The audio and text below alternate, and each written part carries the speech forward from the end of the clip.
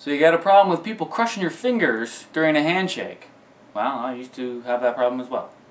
You get that 6'5", 300-pound jock grabbing your hand, you know, and it's destroyed. Or you get that businessman who shakes hands all day, who has the perfectly toned muscles for crushing all the little bones.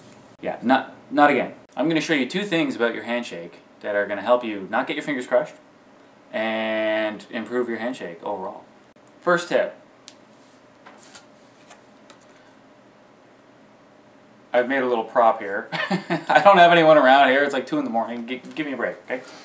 But anyways, normally when someone goes in for a handshake, they're thinking about the fingers, right? You go in for the handshake, and sometimes the person will start grabbing your fingers like this. And that's why your hand gets crushed, for one reason. You gotta focus on syncing your thumbs together. That's a key. Absolute key. You can't be going for fingers. You got to be thinking about the thumb. You got to practice that. Boom. Go right in for that thumb. Okay? That's the first tip. So tip number 2. Once you've got that thumb-to-thumb action going on, you're going to make a gun. It sounds silly, right? You're going to lock your index finger and your thumb in place. And then these are going to be the fingers that hook underneath the hand. Okay?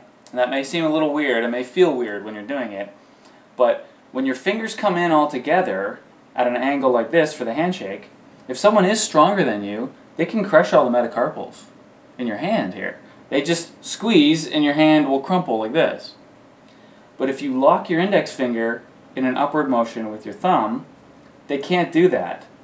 The bones are all in line and you've actually locked all the muscles in place, even if you have free range with these fingers. So when you come in, you lock thumbs, you're going to be pointing your finger like that. And that's it. No one's ever going to crush your hand again. Trust me, give it a try. Get your friend, get your mom, get your sister, whatever it is that you have laying around. That sounds really bad. Like your mom and sister are going to be laying around.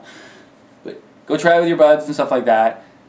Try it with a normal handshake with your fingers all together and try and crush each other's hand. And you'll see it's very easy. Then just do that and lock your hand. So fear no more. No more crushed fingers. No more looking like a wuss. You're welcome.